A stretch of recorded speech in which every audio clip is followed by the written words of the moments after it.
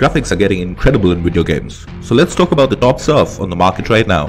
Hi folks, it's your friendly neighborhood gamer, and today we bring you the 5 games with the best graphics in 2023. Starting off with number 5, Stray. This game is relatively modest in terms of next-gen graphic features, but it makes up for it in fantastic art direction. This indie hit has some of the most amazing looking environments that are both expansive yet intimately detailed, while also running silky smooth on both consoles and PC. Stray is a well-optimized game, which isn't something you normally see with every indie out there. So the fact that they really put in the work to make this game run well on older systems is a pleasant surprise. The game looks incredible. Some of the larger city environments are so dense with detail and color that it can be almost overwhelming. At number 4 is A Plague Tale: Requiem.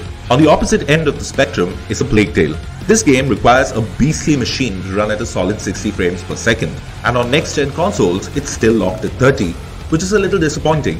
But the cinematic gameplay makes it so that twitch reflexes aren't really a priority, so it's not too difficult to adjust to its gameplay. The frame rate isn't the best on consoles, but everything else is absolutely stunning. Every environment feels like a painting come to life, be it beautiful and pastoral, or disgusting and rat-infested.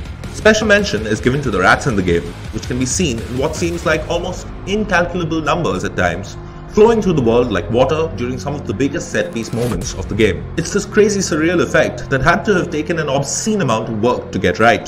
The world looks fantastic and the character models are also amazing. At number 3 is Ghostwire Tokyo.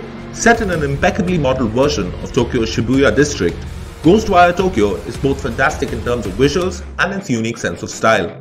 On top of the flashy and surreal visual effects are some amazing graphics that include ray-traced reflections and really making the rain-drenched city streets pop. Everything in this game is just so precisely detailed and rendered. The outdoors look fantastic, but the indoors especially can almost feel real at times with all the incidental details. Well, that's as long as there isn't a monster on screen or some ridiculous collectible that can't exist in real life. Or can it? At number 2 is Call of Duty Modern Warfare 2. Say what you want about the quality of the game, but you really can't deny how impressive the game looks. I have to say this, and it might be a little nitpicky, but I don't really think it's quite as impressive as the 2019 Modern Warfare. But that's a crazy high bar to clear. And while this game doesn't quite reach those heights, it's still incredibly good looking. The gun models are all-time best in the business. The character models are all scanned from real actors and animated amazingly well. The environment itself is absolutely stunning.